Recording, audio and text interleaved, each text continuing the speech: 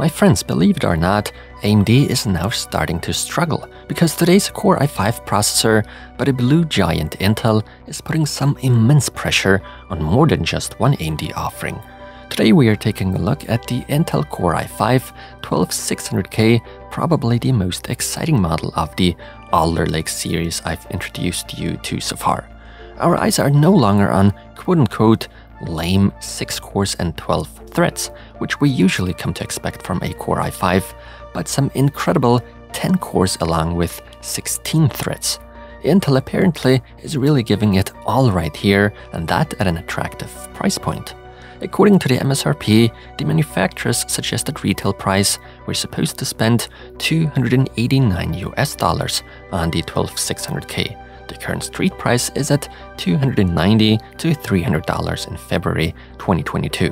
Purely out of habit, one would immediately compare that with AMD's Ryzen 5 5600X. That one currently can be had for a similar amount of money, $290 to $310. It does come with 6 cores and 12 threads though, definitely less than what's offered by the 12600K. Very well, so let's climb the next ladder and compare against the Ryzen 7 5800X by the competition. You'd be shelling out between $350 to $370 for that one, which certainly is noticeably more than what the 12600K costs. But would you look at that? Even the 5800X with just 8 cores and 16 threads cannot match the core and thread count of the new Core i5 processor, part of the Alder Lake lineup. So in terms of pricing, Intel is cleverly placing the 12600K pretty much in between Ryzen 7 and Ryzen 5 while being equipped with a higher core count. So one thing you can definitely look forward to, we are being offered one hell of an unexpectedly exciting battle today. This may or may not push AMD back to being the underdog for a while again, but there surely has to be at least one downside to the 12600K, right?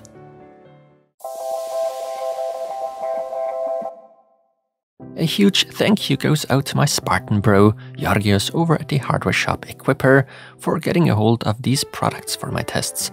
Without him, my channel would be a lot emptier than it is now. This, by the way, is a voluntary thank you. I haven't been asked to do so, and I'm neither being paid nor do I get any advantages by doing so. Hashtag not sponsored. For a change, we need to take a close look at what comes included this time around. While both the 12600K and 5800X come without any CPU cooler included, there in fact is one included with the Ryzen 5 5600X, and that certainly can help save money with quite a few budget PC builds. However, the majority doesn't really pay too much attention to that, so I'll not focus too much on that fact. What's quite special is that while we're within the transitional phase with Alder Lake, we are given the choice to go with 2 different memory types.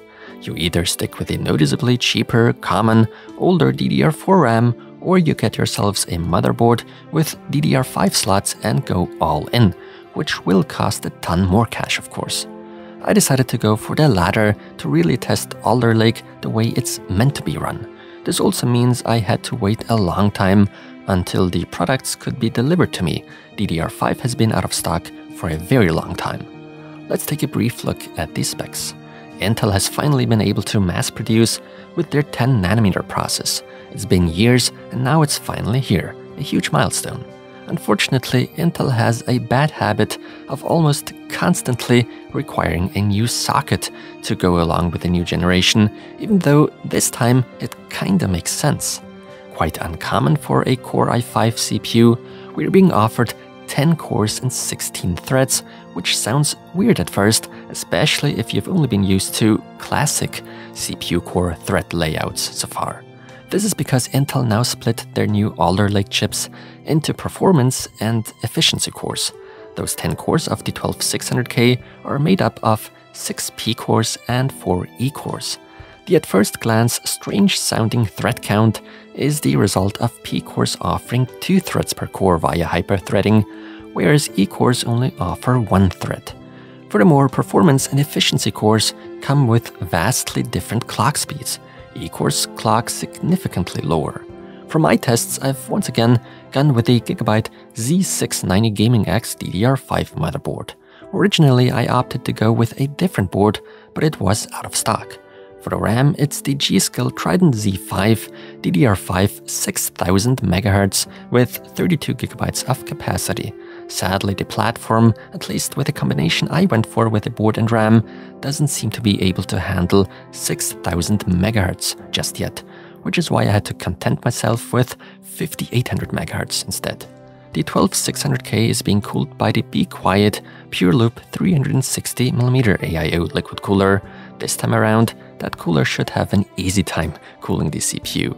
And as for the last piece of the puzzle, the graphics card, as always, my RTX 3090 to avoid most of the bottlenecks without having to reduce graphics details all across the board.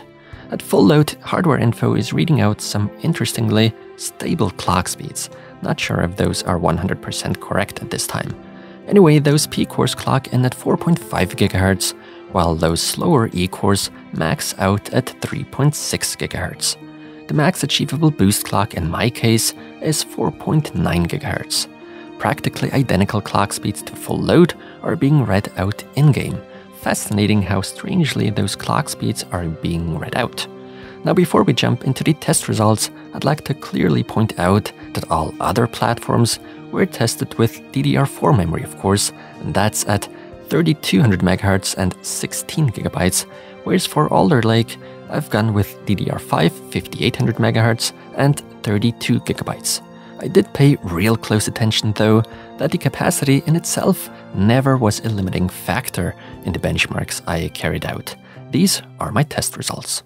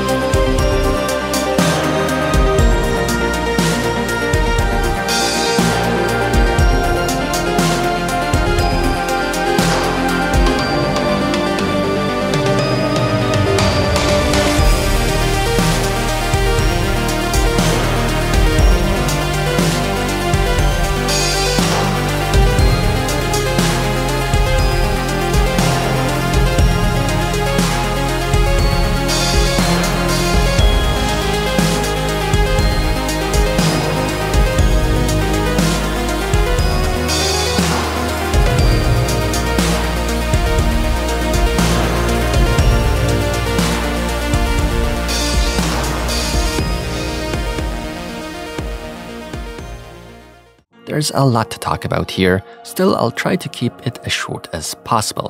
What the 12600K is offering is nothing short of amazing.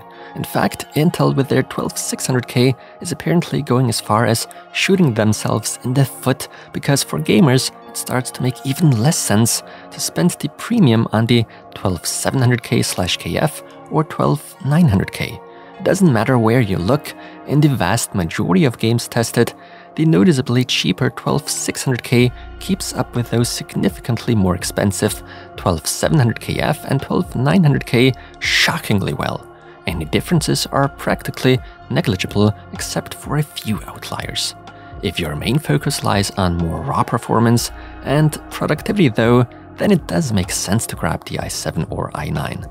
But things get a lot more interesting when taking the once so powerful competition AMD into the equation. It makes a lot of sense to compare with a Ryzen 5 5600X being positioned in a similar price tier. The 5600X does, however, visibly struggle with its 6 cores as opposed to those 10 on the 12600K. This understandably leads to the 12600K not only overtaking the Ryzen 5 in aspects such as gaming, but also in terms of productivity, rendering and the like. It's not just that the core count is higher on Intel's side, but every single core simply is faster as well, since they've really improved single core performance drastically. Which is one reason why even the Ryzen 7 5800X, part of the next performance tier, is starting to sweat. That one still comes with less cores than what the 12600K is equipped with. 8 cores and 16 threads simply are not the same as 10 cores and 16 threads, not to speak of the fact that the single core performance being on a whole different level. This means that Intel with ease leaves behind both the 5600X as well as 5800X in close to every single discipline there is. There are only few exceptions, and even then, the slightly higher price point of the 5800X should be considered. Of course, we should not forget motherboard pricing, but that's up for debate. So if you ask me, Intel has clearly unleashed a new mid-range beast, which not only poses a serious threat to AMD, but to Intel's very own CPU lineup as well. It's a bit of a dangerous game to play. In the performance tiers, Core i7, i9, as well as Ryzen 9, Intel and AMD are putting up more of a fight. In the Ryzen 5 and Core i5 tier though, in my opinion, the obvious winner is Intel.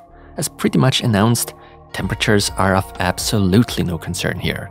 The 12600K is easily cooled with close to any halfway decent cooler out there. While Intel, even with Alder Lake, fails to shine when it comes to power consumption, that's where AMD still clearly retains its crown. It must be said that the measured power draw isn't as bad as one might expect, especially not considering the 12600K beating the Ryzen 7 5800X performance-wise. So while you need to take a much closer look at those upper performance tiers, whether you're picking Intel or AMD for your next CPU, in this very tier in which the i5-12600K resides, it's unbelievably easy to recommend buying the 12600K. Of course, AMD will hopefully not rest for too long and counterattack. We consumers, on the other hand, can rejoice. We're living through an exciting era when it comes to CPUs. With that being said, thank you so much for watching everyone, and until next time.